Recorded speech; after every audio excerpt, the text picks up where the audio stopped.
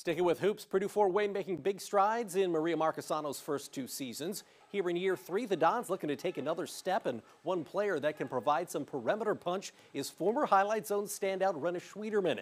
The freshman from Jay County ready to roll in her first season of college ball.